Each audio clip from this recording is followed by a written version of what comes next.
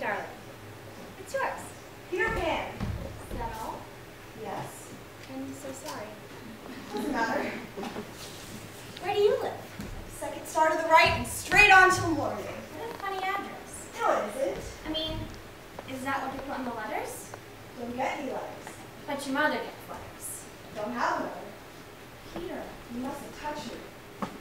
Why? No one must ever touch me. Why?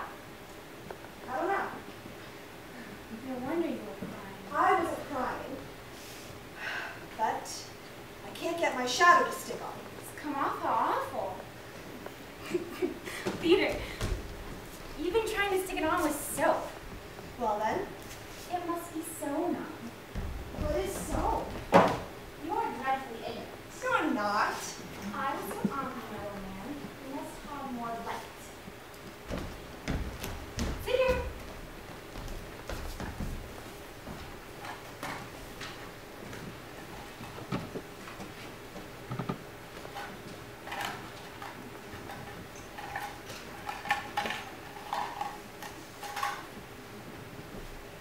I dare say it will hurt a little. I never cry.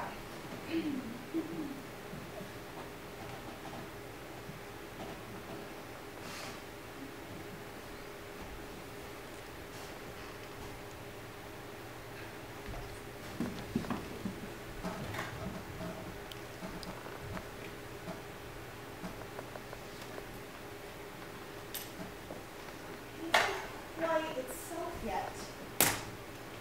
Perhaps I should have ironed it. Wendy, look! Oh, look, the clever is in me!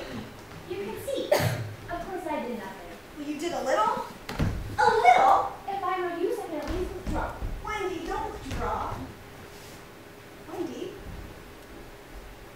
Wendy. One girl is worth more than 20 boys. Yes, I do. I think it's perfectly stupid.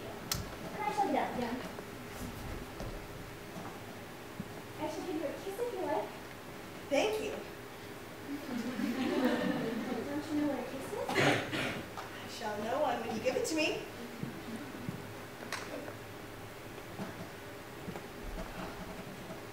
Now, shall I give you a kiss? Thank you, please.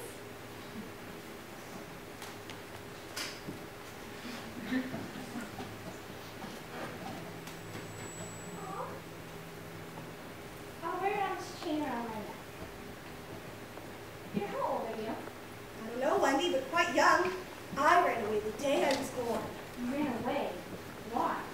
Because I heard Mother and Father talking what I was going to be when I became a man. And I want always to be a little boy and to have fun.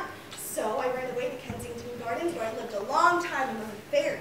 You know fairies, Peter? Oh, yes. But they're nearly all dead now. You see, Wendy, when the first baby baby laughed for the first time, that was the beginning of fairies. And so now when each new baby, its new laugh, becomes a fairy. So there ought to be one fairy for every boy and girl. Ought to be. Isn't there? Oh, no. Children know such a lot now, and soon they don't believe in fairies. And every time a child says they don't believe in fairies, someone drops dead. Can't think where she's gone. Tink? Tink? Peter, you don't mean to tell me there's a fairy in this room. She came with me. You don't hear anything, do you? The only sound I hear is like a tinkle of bells. That's the fairy language. I hear it too. It seems to be coming from over there. Wendy, I believe I shoved her up in this drawer.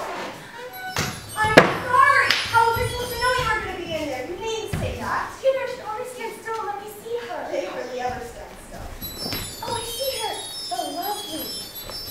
Where is she now? She's over there. Tink, this lady wishes you were her fairy. What does she say? She's not very polite. She says you're a great ugly girl and that she's my fairy. You know, Tink, you can't be my fairy because I'm a gentleman and you are a lady. What does she say? Well, she said you silly ass. She's quite a common girl, you know. They call her Tinkerbell because she makes the fairies pots and pills. Peter, where do you live now? With the Lost Boys. Who are they? Well, they're the children that fall out of their prams when the nurses look them the other way. And if they aren't claimed in 7 days, they're sent far away to Neverland, and I'm captain. Ooh, what fun it must be. Yeah, but we are rather lonely. You see, Wendy, we have no female companionship. Are none of the other children girls? No, girls are far too funny to fall out of their prams. Peter, it's perfectly lovely the way you talk about girls. John there just disguised us. Ricky, you're not captain here! Well, he hasn't wakened, and you meant to be kind. Peter, you may give me a kiss if you like. Thought you wanted that. Oh dear! I didn't mean a kiss, Peter. I meant a thimble. What's that? It's like this. Now, shall I give you a thimble? If you please. Ow! What is it? It's exactly as if someone were pulling my hair. That must have been Tinkerbell. I never knew her to be so naughty. What did she say? She said she's going to do that every time you try and give me a thimble. Well, why? Why, Tink?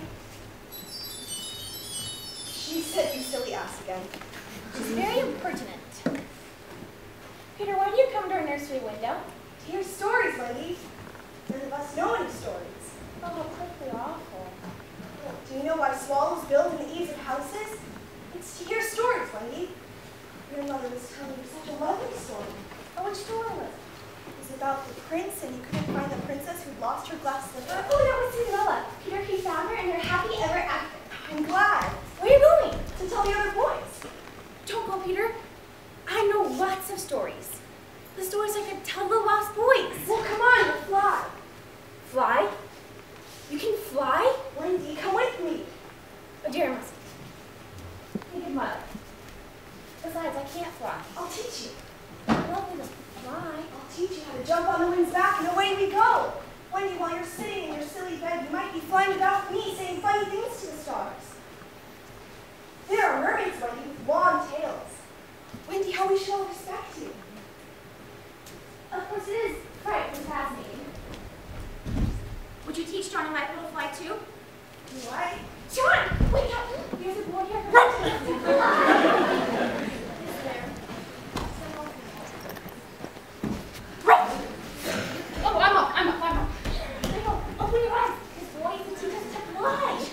Out of his light, quick, hide!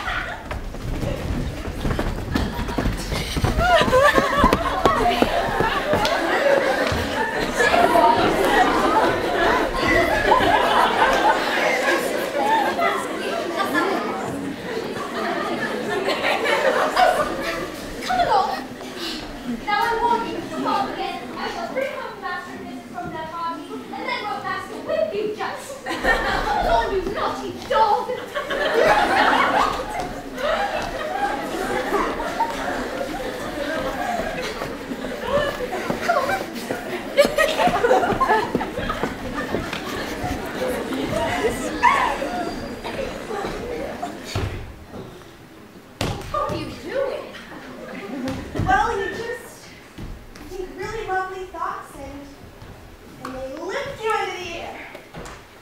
You're so nippy at it. Can't you do it one more time very slowly?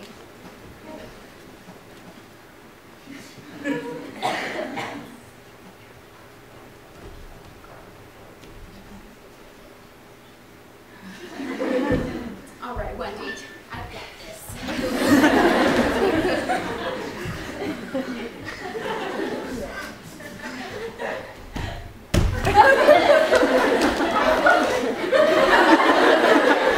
Well, I have that little fairy dust on you first.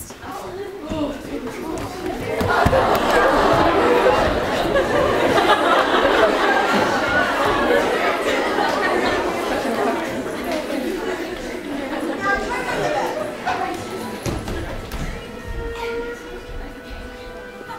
So you just you wiggle your shoulders this way. I win, Edith.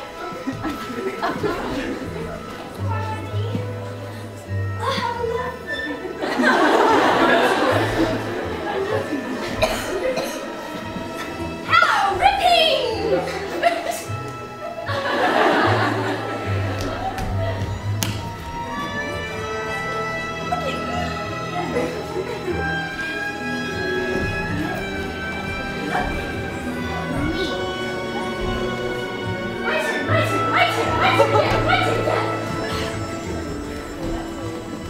Look at me!